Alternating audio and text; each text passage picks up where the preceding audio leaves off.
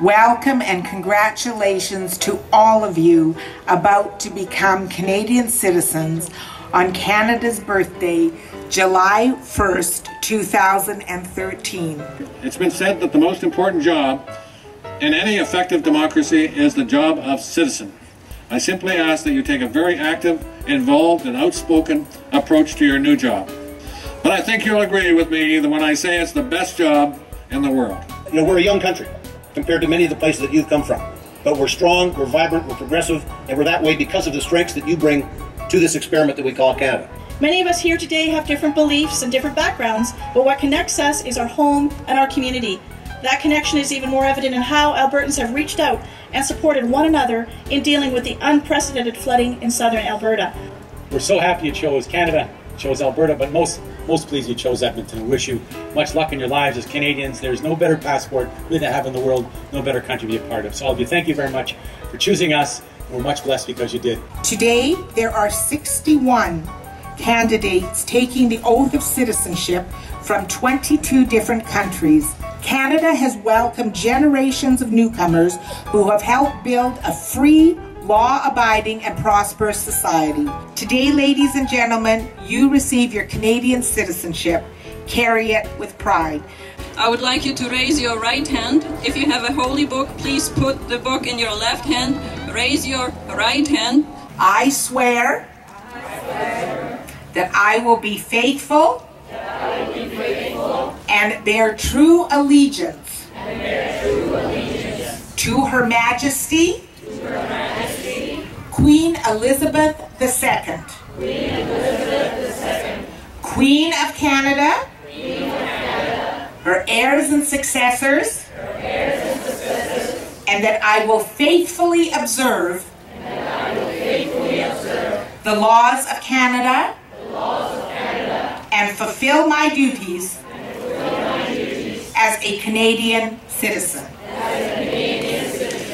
Ladies and gentlemen, congratulations, félicitations. You are now Canadian citizens in both English and French. For the new Canadians, this is the first time. This is your anthem now. Mr. Abelinazar, Gurupal, Juhi, and Shibani, Megna Yuta, Sajjada Yuta, Ashish Baburam, Habib Urbeman, Shavaiza Khatun, Aisha Habib, Muhammad Kasim, Farouk Azam Habib, Rovena Quadrado, John Persia, Boatem Samara, Arsimran Bakal, and Anisha Parvez, Margaret Nanda Avula, Lydia Perez, Ismael Guerra, Tsunami Garcia, Ismael Hernandez, Lai Pongyu, Fang Yu Cheng, Yang Tung Yu, Mitali Jani, Taslim Bola, Yifan Sui, Harpreet Dalival, Yasser Abdul Salam, Mohamed Bengueda, Suad Buhala, Inez Bengueda, and then Ryan Bengueda, Asterio Herrera, Maria Herrera, Leon Herrera, Volki Quema, and Eros Quet, Chaita Lee J, Rick McDado, Shi Wu, and Siu Wong, Chaba Guthi, Erika Lishnai, Elena Anton, Robicon Frayas, Gog Dean Lak, Faramir, Soraya Gaisari, Mark Jason Basher, Mark Basher, Mei Feng, Hong Zulin, Wilma Berryman, Alexander Kobrin, John Tippett, and Samia Aftab, Gary Muravsky, Maria Edulam, Emelda Castaneda, Stephanie Lucero. Canada is the best place in the world, in my opinion. Better than America, nicest people, and my entire family. My dad obviously had to come here for a job, but obviously I think the main reason why he picked Canada was a better education system. Better education system for us, the kids. And I think in the long run, as a future, I think I'll definitely better job and job selection over here as well. Because Canada is one of the first countries in the world to live, one of the best. That's the reason why we choose Canada. Canada Day is a time to celebrate our heritage, immortalized by authors and artists, to rejoice in the discoveries of our scientific researchers, to celebrate the successes of our entrepreneurs, and to commemorate our history. Remember that being a Canadian means more than simply having a piece of paper. It means sharing a common set of values, having rights and responsibilities, and being a full member of Canadian society. Always remember your duties and responsibilities. Take the words of the oath of citizenship to heart. The bond of the oath is between you and your fellow Canadian citizens. The Constitution Act of 1982 contains the Charter of Rights and Freedoms and opens with, whereas Canada is founded upon the principles that recognize the supremacy of God and the rule of law. As Canadians, we must obey the laws of Canada.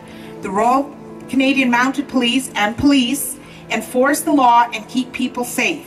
As Canadians, we live in a free and democratic society where individual rights and freedoms are respected, and in turn, we must respect the rights and freedoms of our fellow Canadians. Today, Canadians have freedoms and choices because of the sacrifice of these tens of thousands, men and women, who fought to make Canada the country that attracted you to becoming Canadians. As a Canadian, you have the right to vote, the right to run as a candidate for municipal, provincial, and federal elections.